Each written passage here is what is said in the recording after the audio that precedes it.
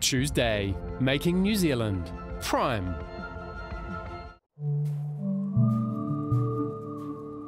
Rose Turnbull and Julian Thompson are in search of one of the oldest volcanoes in New Zealand. Dating the age at which these granite rocks crystallised will give us an idea about how long New Zealand has been volcanically active and may help us predict future events. Rose, all these rocks, how did they get here? What's going on? Well, this entire mountain is made of granite, which used to be a magma chamber, but it's now exposed at the surface. This granite has natural cracks in it. Because we're sitting above the snow line, the snow and the ice gets into those cracks and over time breaks it down them into these boulders that you see littered around the mountaintop. Rose is on a search for rare crystals she hopes will tell her when this extraordinary landscape was formed. This is quite nice to walk on, this soft sand. Yeah, well, this looks a bit like a beach sand actually. And if you get a bit closer and have a look, you can see that it's sparkling and glinting back at us. What we can actually see are crystals that used to make up the granite itself. That's amazing, look at that crystal face. What Rose is searching for is a little more difficult to find. It's a mineral called zircon. They'll be here, but they're very, very tiny. They're 1/10 of a millimetre in size. Right. Could we just take a scoop of this stuff back, or? There would be zircon crystals in here, but what we really need to do is take a sample of the hard rock that hasn't eroded, because then we know that those crystals have come from that piece of rock.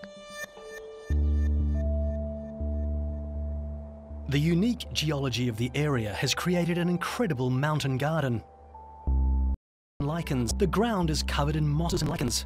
In many places, it creates a thick, soft carpet. These plants are known as golden Spaniards. Despite their hard, needle-like leaves, they're a member of the carrot family.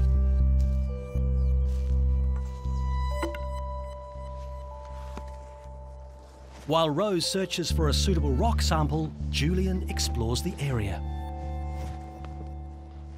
The rocks that we're standing on are the earliest evidence of volcanism in New Zealand.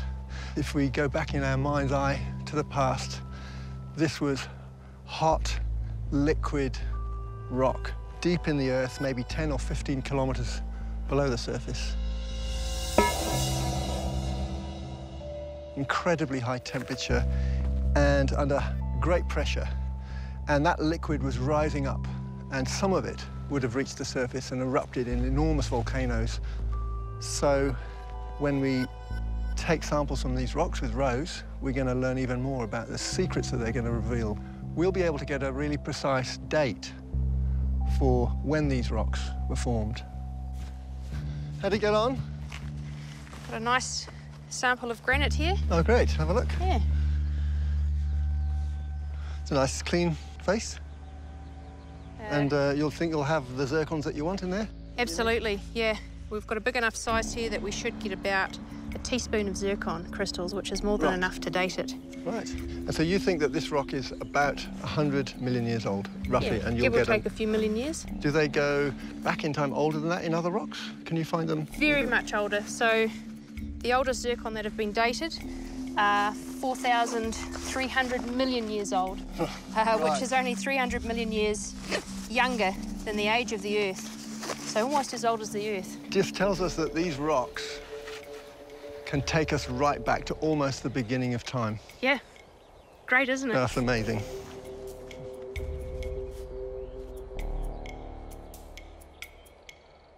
Building a detailed picture of New Zealand's volcanic past will provide a database to predict future patterns of activity.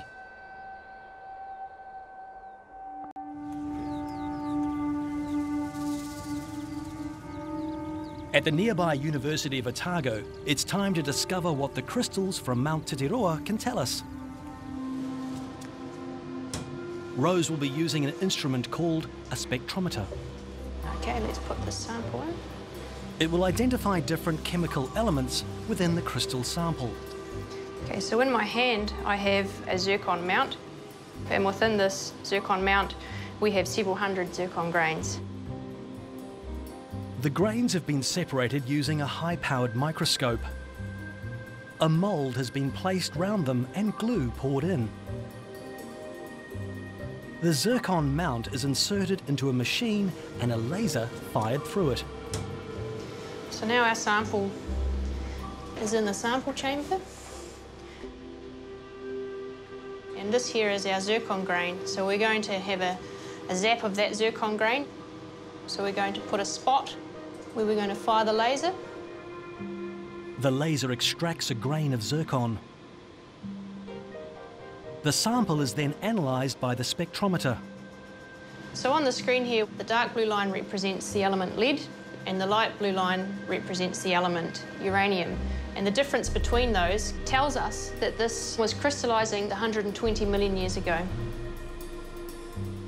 For the first time, the Mount Titiroa eruption has been accurately dated. Understanding the history of volcanic activity is a vital tool in the quest to predict future eruptions.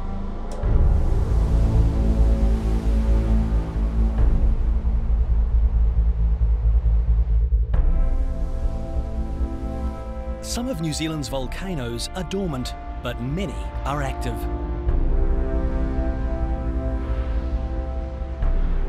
Mount Titiroa was formed as New Zealand began to separate from the supercontinent Gondwana. As New Zealand continued east, the Pacific plate was forced beneath the Australian plate, melting it. This formed magma, which rose to the surface at multiple points to form active volcanoes beneath the ocean.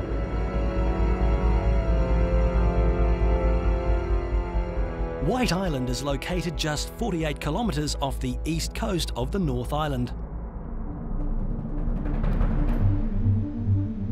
This relatively youthful volcanic landscape was created over the last 150,000 years. The island is constantly monitored. Frequent eruptions occur. Harmless-looking streams pour down the slopes. In fact, they're streams of sulfuric acid.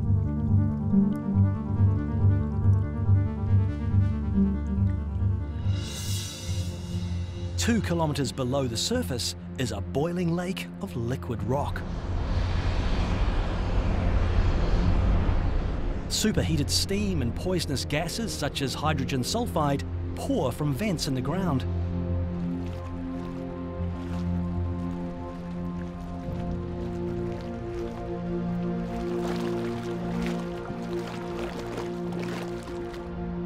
Many active volcanoes are hidden deep beneath the waves. White Island offers a unique opportunity to learn what they look like.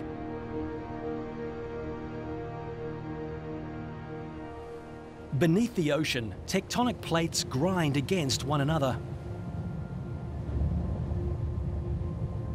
This geological turmoil